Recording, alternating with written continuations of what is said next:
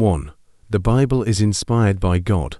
The Bible is made up of 66 different books that were written over 1,600 years, from approximately 1500 BC to AD 100, by more than 40 kings, prophets, leaders, and followers of Jesus.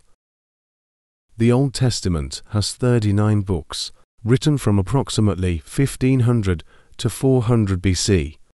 The New Testament has 27 books, written from approximately AD 45 to 100. The Old Testament was written mainly in Hebrew, with some Aramaic. The New Testament was written in Greek.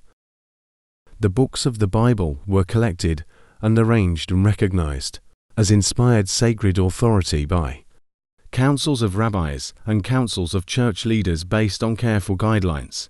Before the printing press was invented, the Bible was copied by hand, in many cases by special scribes, who developed intricate methods of counting words and letters to ensure that no errors had been made.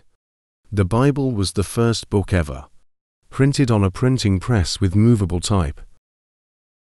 There is much evidence that the Bible we have today is remarkably true to the original writings of the thousands of copies made by hand before AD 1500. More than 5,900 Greek manuscripts from the New Testament alone still exist today. The discovery of the Dead Sea Scrolls confirmed the astonishing reliability of some of the copies of the Old Testament made over the years, although some spelling variations no variation affects basic Bible doctrines.